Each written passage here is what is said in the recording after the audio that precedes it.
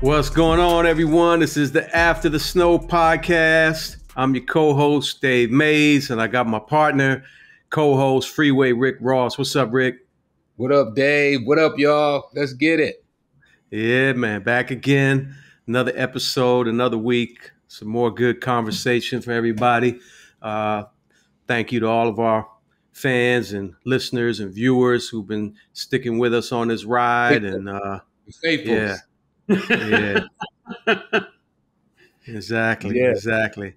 So, what's going on? I like your new background there. Yeah. You know, we're testing it out, going to the Essence Awards this month, the end of this month, matter of fact. Just trying some new stuff, Dave, you know, getting ready to start pushing this 21 Keys to Success. You know, the other book been having some pretty good success with it. So I'm gonna hit them with the 21 Keys of Success right now. And, you know, I'm starting to believe them things work.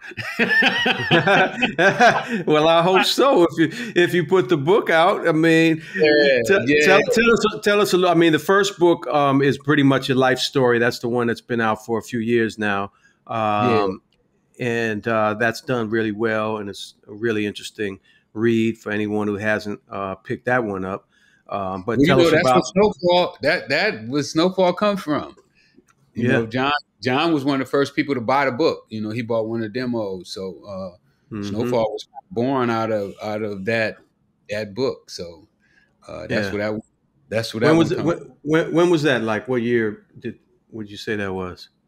2016. It's been like 7 years, 6 years, 7 years. Yeah.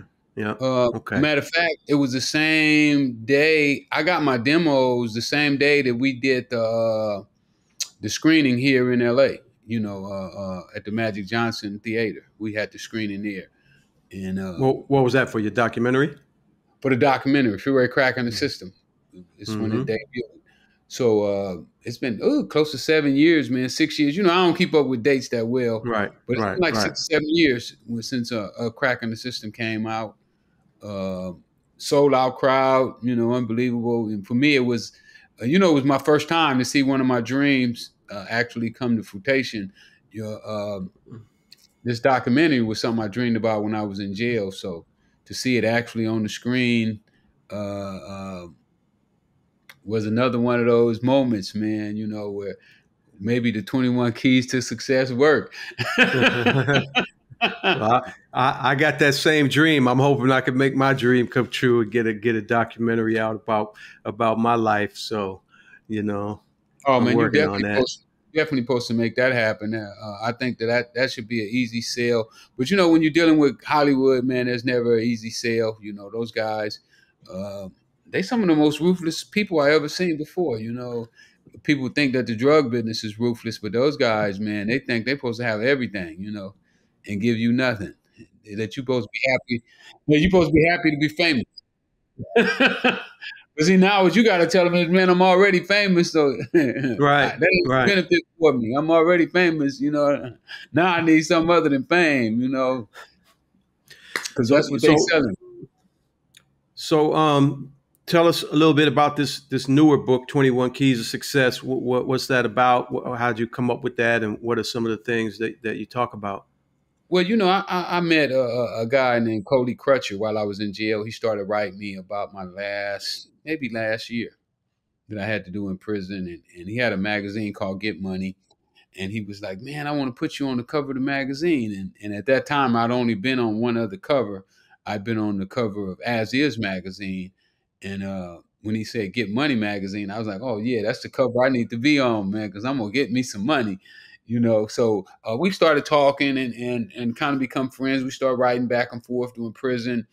And I told him about my 3 favorite books, you know, Think and Grow Rich, As a Man Think, and The Richest Man in Babylon. And I told him that any person who called themselves an entrepreneur who hadn't read those 3 books was slipping on their pimping.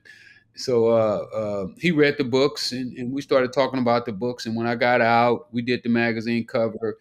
And I stayed in New York for about a week. We got permission from my PO for me to stay up there for a week. And we went around, you know, pushing the magazine and just, you know, doing all the stuff that you do, you know, on the magazine. So you already know how that goes. Yeah. So when I got ready to leave, he was like, "Man, I ain't ready. I ain't ready for you to go, man. I want to hang out with you some more." And he said, "What if I come out to LA and kick it with you? Is that cool?" And I was like, "Shit, I ain't had no friends. I just got out of prison. Didn't nobody want to hang with me. I was broke. Oh, Busted, disgusted, but I still could be trusted." always. So he came out and he started going with me everywhere I went. We get up in the morning. Matter of fact, he was the one who. They were managing some apartment buildings, and it was during the time that we had got kicked out of my mom's house. So really, technically, Dave, I was homeless for Hmm. all likelihood and purposes. Me and my family, we were homeless, and he allowed us to stay in a one-bedroom apartment that was in the building that was vacant. Nobody wasn't staying in it, so he allowed me to stay there. So every morning I would get up, he stayed right upstairs, so we would get up and get in the car together, and we would just ride around and going to all type of business meetings. I'm meeting with Ori Emanuel, Jeff Bird, Spencer Boomer, Mark Wahlberg, Amari Stoudemire, everybody. Mm-hmm. Uh, and nobody really knows my situation, because I wasn't broadcasting in, and I definitely wasn't really looking for a hand out. More or less a hand up is what I call them. Don't give me no hand out, give me a hand up. And Cody had been jotting on these papers every time we go somewhere.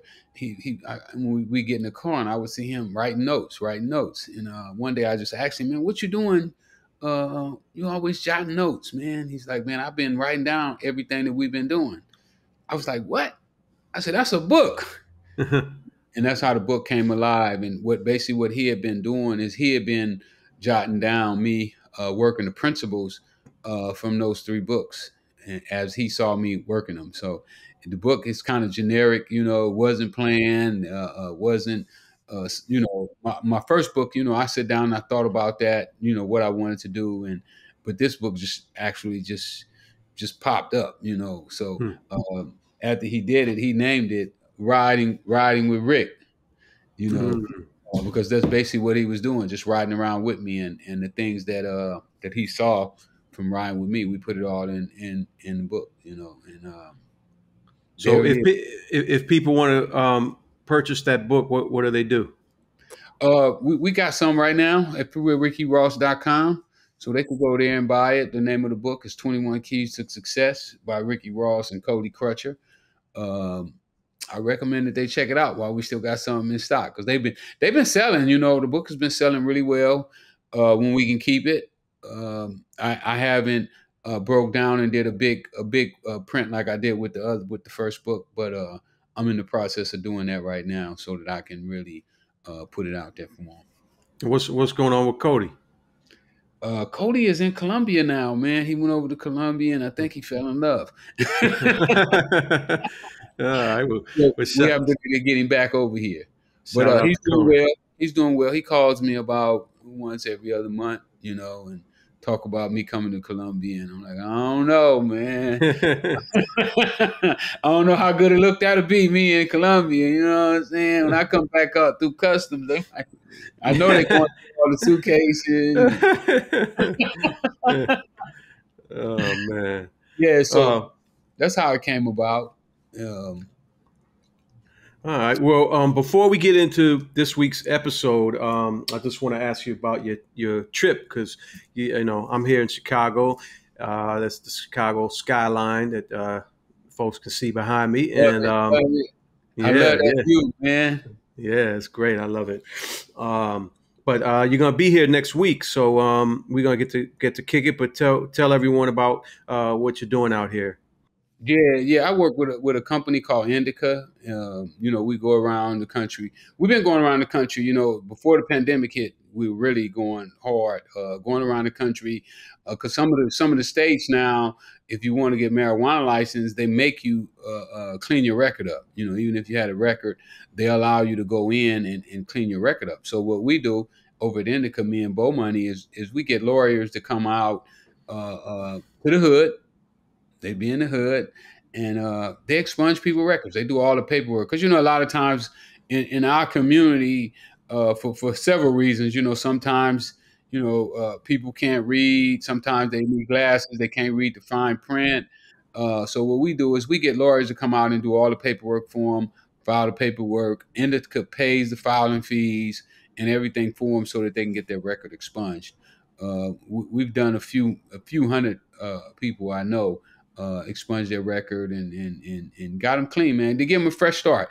We believe that everybody deserves a fresh start, and just because you was incarcerated don't mean that you should be stereotyped for the rest of your life as a convicted felon. Yeah, that's a big deal to get your record expunged because, sometimes that can be a real impediment, to getting jobs or other opportunities. So what is it that you need in order to qualify to get your record expunged? Do you have to be like applying for a license for the marijuana business, or is it other factors? Oh no, we just do it just in GP. If you can, you come out, you bring your paperwork from your conviction, and that's basically all you need. Your ID and the lawyers will do all the rest. They're gonna do all the filling out the paperwork. They're gonna file all the papers that you need, fill them out for you. You just sit there and tell them your information, and then they fill it out.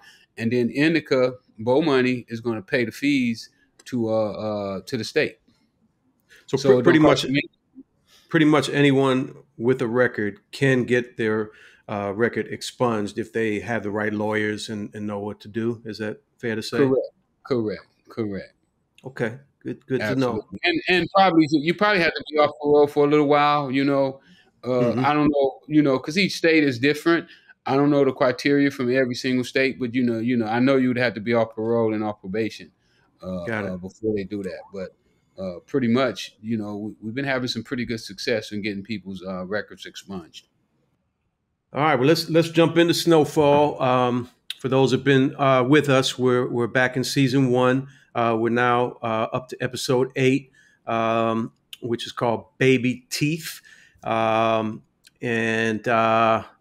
it's a good episode. It wasn't a lot of excitement, really, I guess, till the end.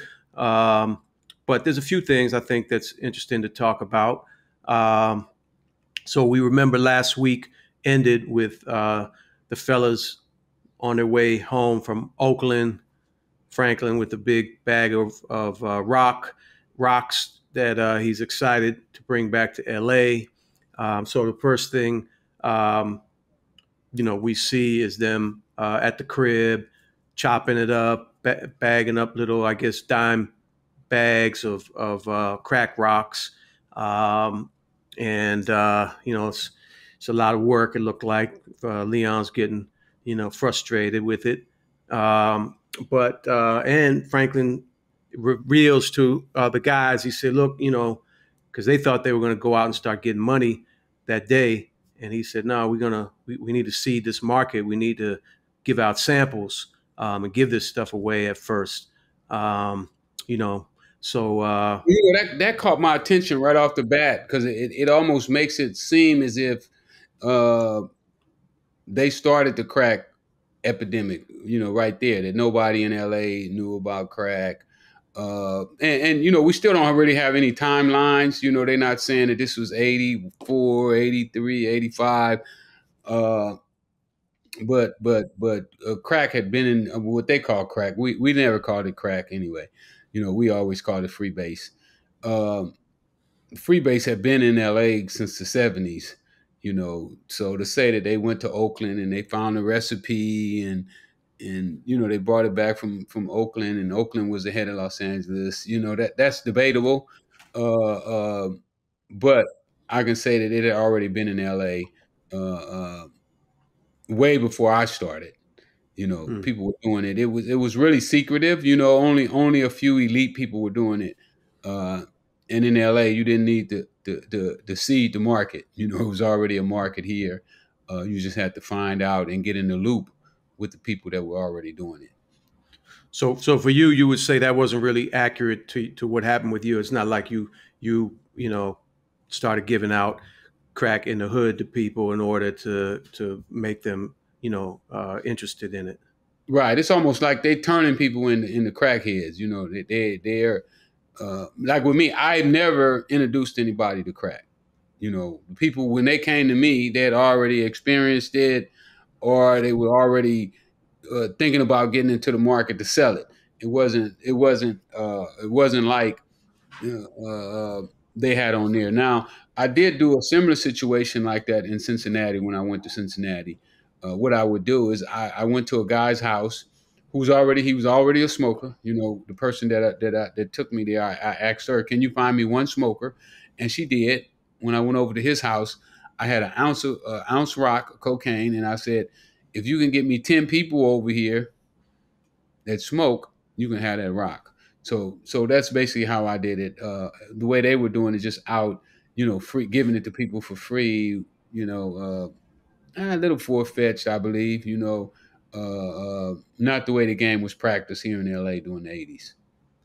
So the other thing that happened in that first scene was, Kev wants to try it out, and Franklin finally breaks down and says, "All right, go ahead and try it out, but don't get caught up with that, or you're going to be off out of here. I'm not going to have you around." So he tests it out, and falls out, and he's all looking crazy.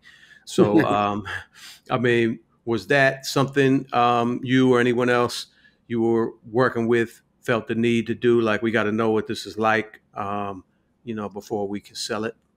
Well, when I started, and I was a relatively young guy when I started, and the guys who were already doing it was older than I was more experienced, and they warned me from the beginning, don't, even though they were smoking, like I've had guys, with the pipe in their mouth and they blazing, and they would say things like, "Young Rick, whatever you do, don't never try this shit," like Cody warned me against it.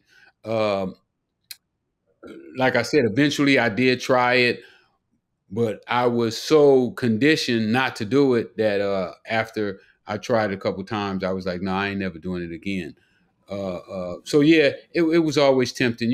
My friends and relatives was always trying to convince me to try it, and eventually they did get me. They did get me to try it, but like I said, the older guys had already schooled me to the fact of not getting high.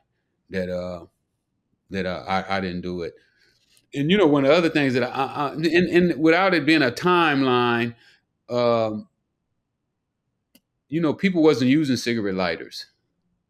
Cigarette lighters came in like 78, 77. That's more so when people had really got strung out on it. In the beginning, um, they use 151 rum because it gives them a much cleaner taste. I don't really know what the taste was, but uh, um, because when I started smoking it, I smoked it in weed. I didn't smoke it, off the pipe. Hmm. We thought that, and it's crazy. We used to think that it was the pipe that was the deadly thing. We didn't think that the cocaine was the hooker. We thought it was the actual pipe. Hmm. So you sprinkled it in weed. We felt good about that. We just smoking primos. We Hmm. used to call them primos. Um, so we all felt that it was the actual glass pipe that was hooking people. The way you put it on the pipe. So Hmm. uh, they had a real particular way that they smoke it. And no, cigarette lighters didn't come till later on down the line. Hmm. So one of the next things that Franklin does is goes over to see his uncle Jerome and his auntie Louie, and he's showing them the product and explaining, what's going on and what his plans are, and trying to get them on board.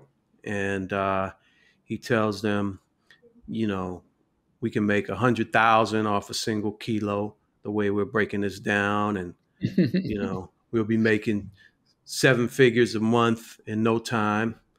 And so Jerome, of course, is a little, skeptical, but Louis is like, hey, it's better for Franklin if we're involved, so we can kind of keep an eye on him or whatever. And Jerome goes along and says, all right, we'll get down. So I and, was. And you know what too? It's crazy because they still got stuff so mixed up in this show. You know, like we talking about when he went to Ivy, he was paying 1,600 a kilo, and now he's able to sell them for 100,000 a kilo. The times is off. You know, on those. When we were able to make 100,000 a kilo or 200,000 even a kilo, but we were paying 48,000 a kilo. You know, to be getting a key for 16, and then you could turn around and make 100,000. You know, those numbers are outrageous numbers. You know, when we were getting kilos for 16, we probably were selling them for like 22, 23. You know, maybe making 6 or 7,000, or maybe even less at that time, because the lower it went, the less you used to make off a kilo. Like, I made my best profit when keys were like 35, 37. I was getting like 12,000 off of a kilo. And then I had a couple guys, that would buy 10 at a time, 15 at a time. So for me, that was really good money at the time. I'd do a deal and make $100,000 profit. Mm-hmm. But to say you could take 1 kilo and make 100,000, it's a little far-fetched. And I'm listening to these guys. These guys don't sound like street dudes. They talk about Wall Street and I heard him in there talking about some Wall Street stuff, and Frank, we didn't know nothing about no Wall Street. We ain't never heard of Wall Oh, Street. All he we said knew. something. I think he said Dow Jones or something like that, right? You know what I'm saying? Yeah. These guys to be out of the hood, to be hood guys, they are really ahead of their time.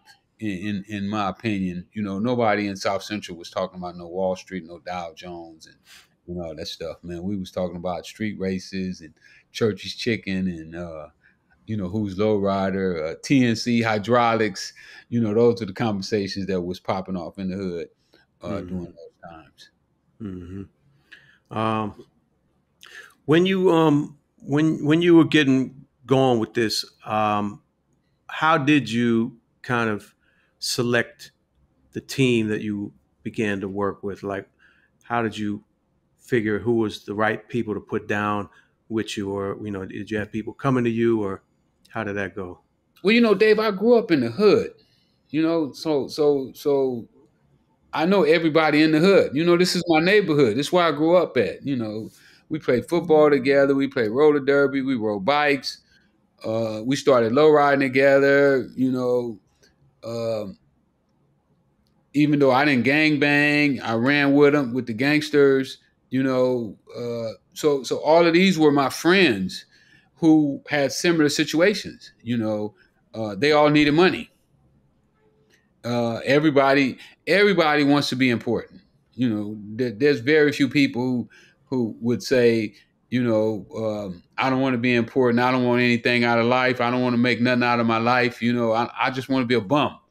You won't find many people with that attitude. So it was very easy to find people that was wanting those things, but now it was a different situation to find people who were willing to make the sacrifices and the steps, the 21 keys to get themselves in those positions.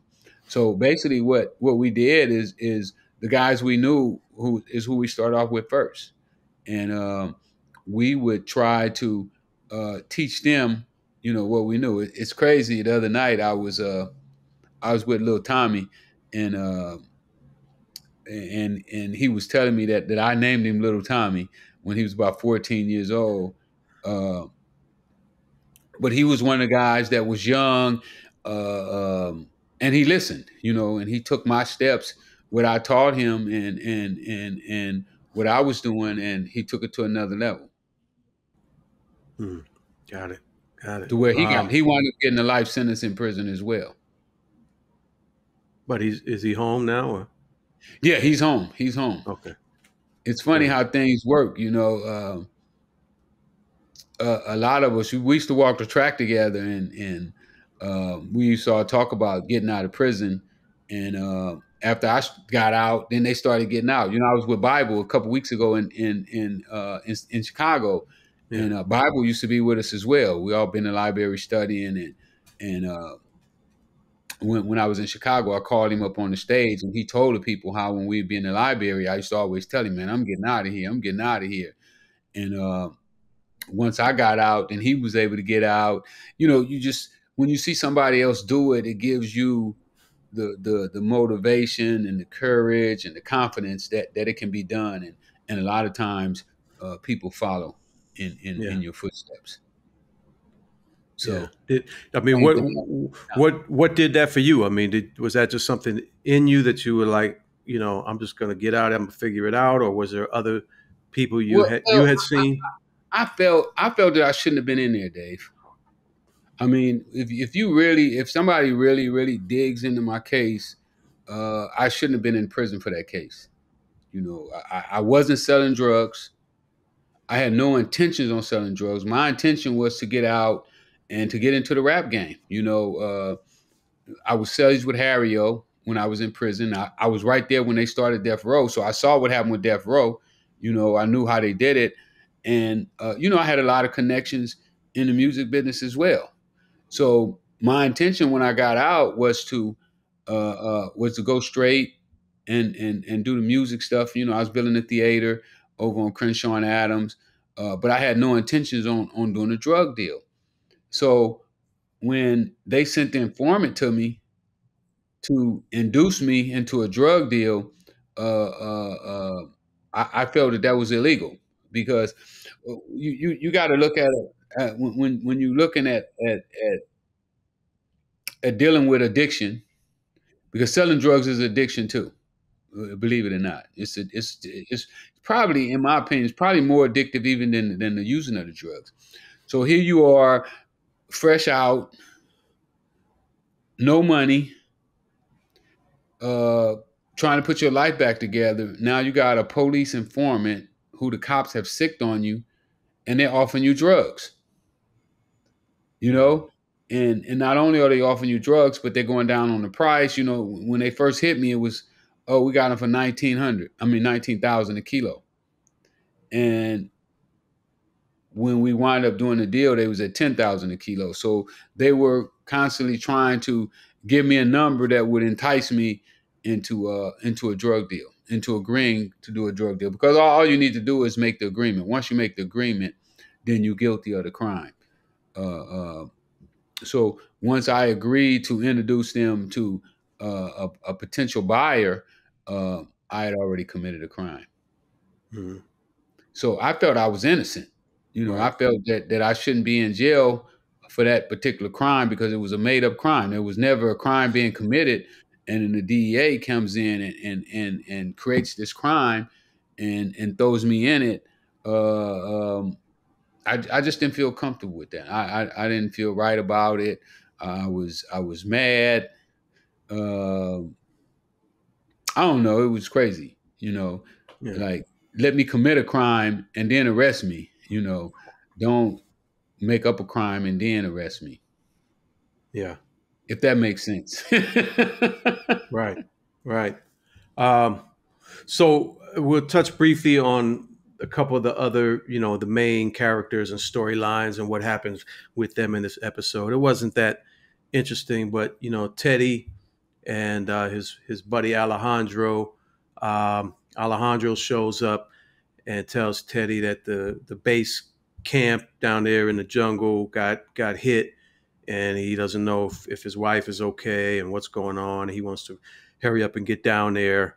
So that's about it we see for him. Teddy says he'll try to find out any information he can from his CIA folks, and but he's going to stay in LA because he's busy trying to follow up with this woman who's I think the sister of one of the two girls that were killed by Alejandro when everything happened in that first episode.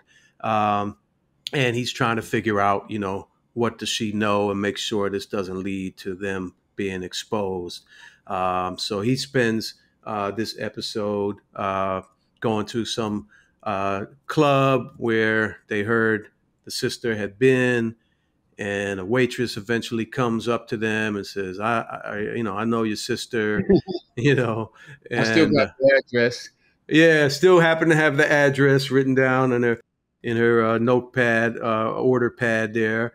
Um, so I think Teddy, makes a call and has somebody go over to the house and pretend to be like a lady with kids living in the house, so that when they get to the house, and the lady comes out and says, this is my house. What are you doing here? Only parties that happen here are with, my little kids, and get the hell out of here, to throw her throw the sister off the track.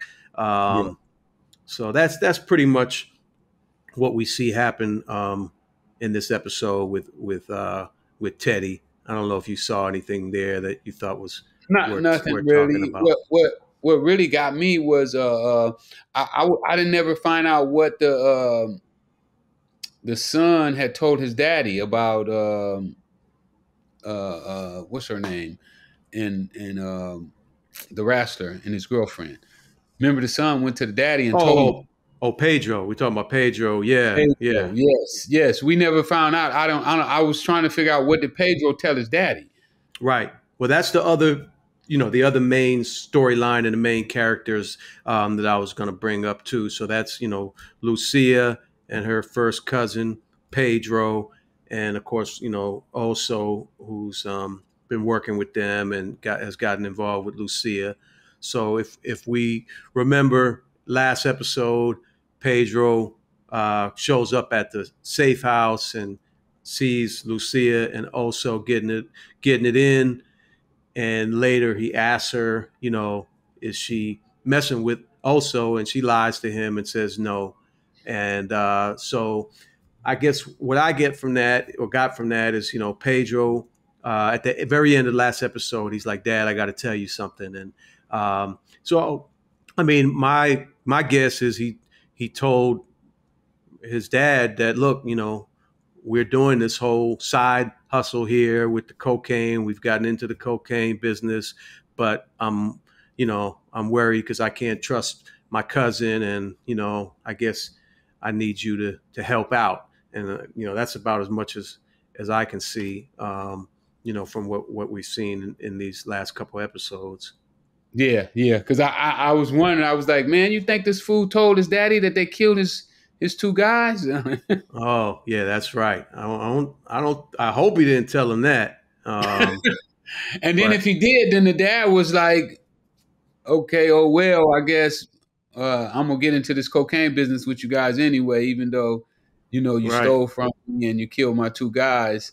right. Uh, I don't know. So I just didn't really like make it clear about it. Kind of left it like kind of out there what Pedro really told his dad. Um, Yeah, but yeah. Lucille Well, I was get. pretty pissed. She was pretty pissed that he had went to his dad. Yeah, of course. She was really, really upset. So yeah, I guess that's what we'll find out probably in the next episode or so, is what really happens, because they uh they show up at the safe house or whatever, and Dad comes in and sees what's going on, and we also learn that Lucia's dad, which is Pedro's dad, brother, and business partner, is sick, maybe dying, because they're making it seem like he might be dying, and he's on an IV when Lucia goes to see her, and he's giving her advice about make sure you have people that you can count on, and you can't do this all alone, and so, but yeah, we don't know what's going to happen. I guess we're gonna It we're seemed gonna like that find out. that she finna kick a big guy out, man. Look like Also, yeah, look like Oso is about to be out of the game, because he says, "Oh, so you're gonna go with them?" hmm, Remember in the last scene that they were together, he said something to her about, "Oh, you're gonna go with them," and gets me. And I think they're gonna quit working with the Mexican gang too, because hmm, they mentioned that in there as well hmm, about cutting them loose. hmm. I don't know if you caught that. Yeah, yeah, no, I did. Um, but yeah, I guess that's about all that happened. With this episode, is just kind of leaving us hanging about what's going to happen with Pedro and his dad, and Lucia and her dad, and how they're going to handle this. and what happens to Oso. But you know, I Because the think dad don't seem like he like Oso too much either. right, right. I don't know why, but I don't trust him. One of the two. I don't know. yeah, Something about him and Oso though. Every time he sees Oso, he kind of, he talks to him, but it's kind of like almost like I'm busting your balls. right, You know, right, that's right, just the feeling I get from it, from the conversations that they be having. right. Yeah, I don't know if he knows or not. If the son told him what Oso did, because Oso's the one, I guess, who killed both of his men. And if he did, Um, he shouldn't have. I mean, Oso was just following orders, in my personal opinion. yeah, Oso was just like, don't kill the messenger. yeah, yeah. So the last part of the episode is interesting. So I want to talk about that. Um, they've given out the free samples, and oh well, Franklin and Leon get into a beef. Um, Franklin shows up, and Leon's pissed because he got some blood on his sneakers from the fiend that tried to run off with some of the free samples the day before, and Franklin's kind of brushing it off like, hey man, I've been through all kinds of hell already, to be worrying about that. So definitely Leon had an attitude. They had gotten into a beef. Leon walks off. They call each other names. Leon calls Franklin bougie, and Franklin calls Leon a jailbird as they're fighting. Um, but the next day, Franklin shows up at the projects, and Kevin is there. Leon's not there, and there's a gang of people out there waiting for them, and you know their eyes light up like, wow, these people are here for us already. And Franklin's like, yeah, that's what I told you. This is how it's going to go down. And there's lines of people waiting to now start copping these dime bags of crack rock. Yeah, that's crazy too. When we start off, you couldn't buy nothing less than $100 worth of cocaine. If you'd have told us in the beginning you could sell $10, we didn't know what $10 worth of cocaine looked like. Richard Pryor used to have a joke about that one, $10 worth of cocaine. Yeah.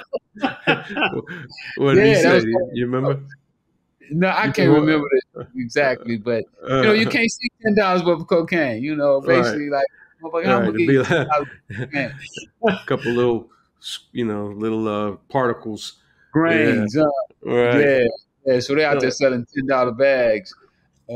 At that time, was unheard of. yeah. So I guess we're seeing that this crack rock is highly addictive. People are excited about coming back and getting more. So Franklin leaves Kevin and said, "Hey man, I'm gonna go re-up because we're selling out already. I'm gonna go back to the crib and re-up." And he goes home. And earlier in the episode, we saw Leon show up at Franklin's house to try to apologize and make up for him. And of course, what was his name? Was outside. Um, Ray and the other guy, Lenny. I think it was Lenny. Lenny was outside in the car. He had been stalking them, trying to get his get back for when they beat him up, and all that other stuff that happened to him. And so anyway, Franklin gets to the house. He goes inside, and as he's getting a glass of water at the sink, he looks out in the backyard and sees a bunch of mess out there. And of course, Leon is out there bleeding. He's been shot, and Franklin rushes out to him, try to help him, give him his shirt, try to stop the bleeding. And Leon's like, Franklin goes to call the ambulance, call 911. Leon's trying to tell him like, do something with the crack, get it out of the crib. Um, and Franklin goes and grabs everything, goes into the next door neighbor's house through the back window to his little girlfriend's room and stashes everything up in there. And that's kind of how the episode ends with Leon, still bleeding on the ground, and they're waiting on the ambulance to show up. Um, so and when Franklin calls the ambulance, he gives the address to the house. He says 1127 West 56th. So I was trying to figure out where that was in LA. It's kind of like between close to the intersection of Slauson and Normandy, that area around there. Um, so yeah, just wanted to see if that rang any bells, 56th Street or anything like that. Well, I know exactly what a community is. That's more where the Brims used to be. It was a blood gang called the Brims. They used to be in that area. They started in the cocaine game late though around there.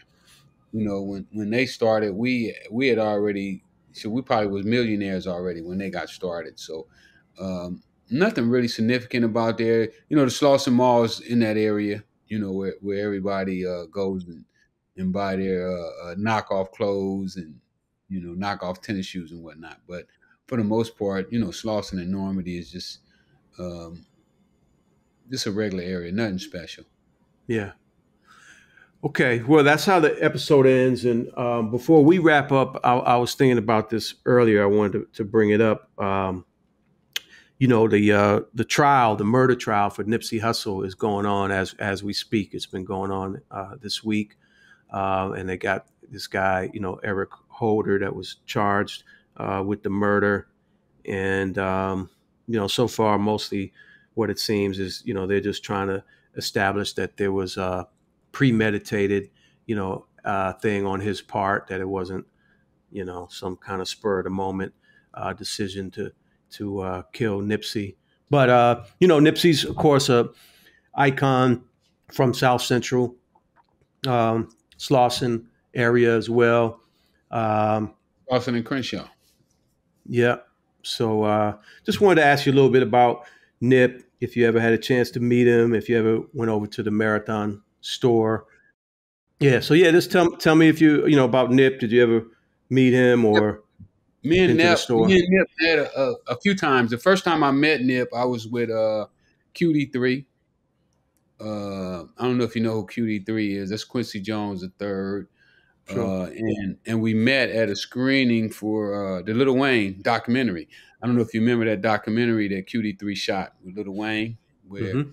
he had Lil Wayne was taking drugs and doing all kind of crazy stuff. They wound up going through a big lawsuit over it. Um, but anyway, me and Nip sat next to each other doing the whole screening. So uh, we kind of came acquainted from that day on. We met quite a few times in clubs. Never did any business together. I tried to do some business with Nip. I wanted to, but we were never able to do anything. But we was cool for the most part. His neighborhood and my neighborhood don't get along, so it's kind of odd. Even though me and Big U and all of the guys, a lot of the main guys from his neighborhood, Petey Wack and Big Cat, we hung out back in the days together in the drug business. Like everybody else, I didn't have any bias on who I sold my drugs to. So I was really cool with those guys. But me and Nipson were always cool. We always shook hands and hugged wherever we saw each other. Took a couple pictures with each other, and as well as at a few clubs together, we took with other people as well. But me and Nip was way cool. I like Nip. Um, he got a lot of bigger, in my opinion, at but Nip definitely was a icon here in LA. Yeah, a big loss, for hip hop. Um, you know, were you um, were you surprised after he died to see the kind of enormous response, to turn out at his funeral, and all the other things that happened? I mean, it seemed to some people, I think, overwhelming, considering he wasn't as widely known, not a huge superstar at that point. He was big, but he wasn't like a superstar. Yeah, I was definitely surprised. I started hearing people play his music that I didn't even know if they knew Nipsey before the incident. But he's definitely one of those ones that uh, uh, became bigger during his death, after his death, than he was before. But I was definitely surprised of the magnitude of the people who actually loved him and his music. Yeah.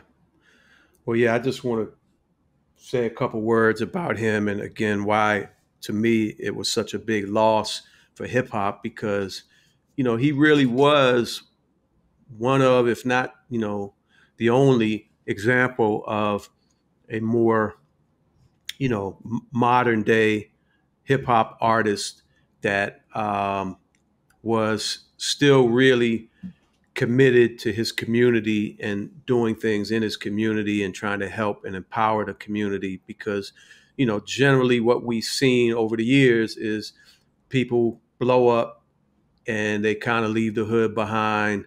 They eventually either don't or can't come back to the hood. But you don't see a lot of successful people in hip hop that really have tried to do major things for the hood and for the community. And I think Nip was rare in that sense. He's someone to me that was heading towards becoming kind of a modern day a modern day version of Tupac um, in a lot of ways. Um, and it's just a huge loss for hip hop to have somebody that you know was just doing such important things and that could have been instrumental in helping to lead to greater change. I think that was the path that he was on. Absolutely, absolutely.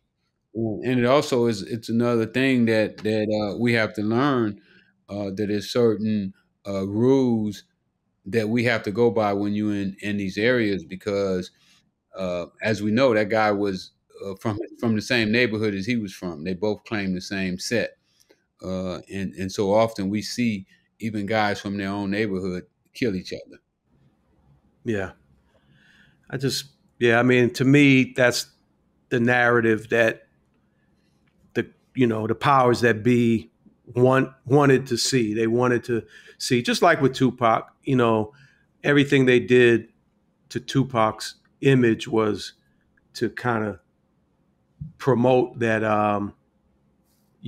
that he was a thug, and he got what was coming to him. He's a gang banger and he died a violent death, and that's what gang banging or thugging is going to get you. And I think that's the same message that's being, or the narrative that's been created around Nipsey was, he was a gang banger, and this is what comes when you are in that life, rather than people really, you know, recognizing that these guys were willing to take the risks of staying in touch with the community and trying to do things to help create opportunities to get people out of these conditions.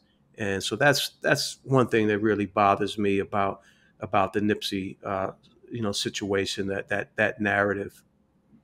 Yeah, and it also helps reinforce why guys shouldn't come to the community once they get their money. It reinforces, the guys who leave and say that it's not safe. Yeah. Well, on that note, we'll wrap up this week for After the Snow. Thank you guys all. Pardon me. Um, but thank you for staying in tune with us. And we'll be back, of course, next week with another episode. And, appreciate y'all.